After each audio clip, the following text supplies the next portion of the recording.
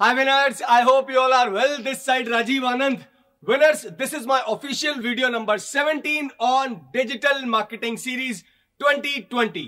इस वीडियो में मैं आप लोगों से बात करने वाला हूं मोबाइल मार्केटिंग के ऊपर, स्मार्टफोन मार्केटिंग के ऊपर।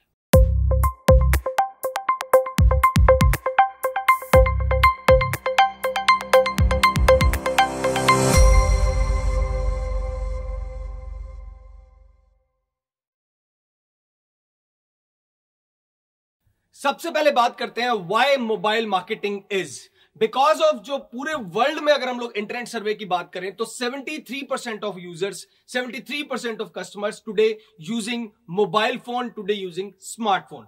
तो अगर हमारा कस्टमर मोबाइल यूज कर रहा है तो हम लोग डेस्कटॉप और लैपटॉप के ऊपर डिपेंडेंट क्यों है? हमारी एड्स जो हैं, जो हम लोग टाइम टू टाइम रन करते हैं अपने बिजनेस को ग्रो करने के लिए, वो एड्स हमारी डेस्कटॉप और लैपटॉप डिपेंडेंट नहीं होनी चाहिए।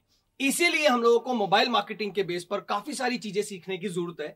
काफी सारे एडवर्टाइजमेंट टूल हैं, जिन एडवर्टाइजमेंट टूल की हेल्प से आप लोग मोबाइल मार्केटिंग का कंसेप्ट यूज करके अपने बिजनेस को ग्रो कर सकते हो। उन्हीं टूल में नंबर 1 जो टूल है उसका नाम है Google AdMob. Google AdMob tool को आप यूज कर सकते हो, अपने बिजनेस को एडवर्टाइज कर सकते हो on mobile device. SEM rush, top most second number tool of mobile marketing.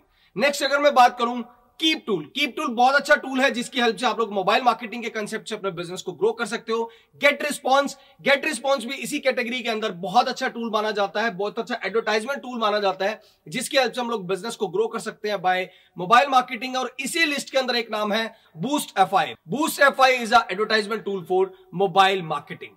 लेकिन सिर्फ इस मोबाइल मार्केटिंग के टूल को यूज करके ही हम लोग अपने बिजनेस को ग्रो नहीं कर सकते। हम लोगों को सबसे ज्यादा जो कंसेप्ट सीखना है, सबसे ज्यादा जो हम लोगों को फोकस करना है, वो ये पॉइंट है, मोबाइल मार्केटिंग टेक्निक सबसे ज्यादा हेल्प करती है ई कॉमर्स वेबसाइट्स की। यानी कि अगर आप लोग अपने प्रोडक्ट को, सर्विसेज को ऑनलाइन सेल करना चाहते हो तो आप लोग मोबाइल मार्केटिंग के कंसेप्ट को प्रॉपर यूज कर सकते हो। लेकिन मोबाइल मार्केटिंग में सबसे ज्यादा जो फोकस है वो इस बात पर ध्यान देना है कि हमारी टारगेटिंग ऑडियंस क्या है, टारगेटिंग कस्टमर कौन से हैं, कहां पर हम लोगों को टारगेट करना है। बेसिकली मोबाइल मार्केटिंग करते वक्त 3 चीजों के ऊपर टारगेट करना सबसे ज्यादा जरूरी है। 3 चीजों पर आपका कंप्लीट फोकस होना चाहिए अगर आप लोग मोबाइल मार्केटिंग के कंसेप्ट को यूज करके अपने प्रोडक्ट को या सर्विसेज को ऑनलाइन सेल करना चाहते हो। तो उसमें नंबर 1 टारगेटिंग है टारगेटिंग एड्स ऑन एप्स। आज Android app, iOS based app का जमाना है, तो आप लोगों को अपनी जो एड्स हैं उनका टारगेट भी ऐप के ऊपर ही रखना पड़ेगा। Next, targeting ads on location. Jin locations के अंदर आप लोग अपने प्रोडक्ट को सेल करना चाहते हैं, अपनी सर्विसेज को सेल आउट करना चाहते हैं, उन पर्टिकुलर लोकेशन को भी आपको टारगेट करके रखना पड़ेगा। And third, the most important thing is targeting ads on search engine. Search engine यानी कि गूगल, बेंज या याहू। यानी जब आप लोग मोबाइल मार्केटिंग पर काम कर रहे हैं तो आप लोगों को अपने कस्टमर टारगेटिंग के बारे में नॉलेज होना कंप्लीट जरूरी है।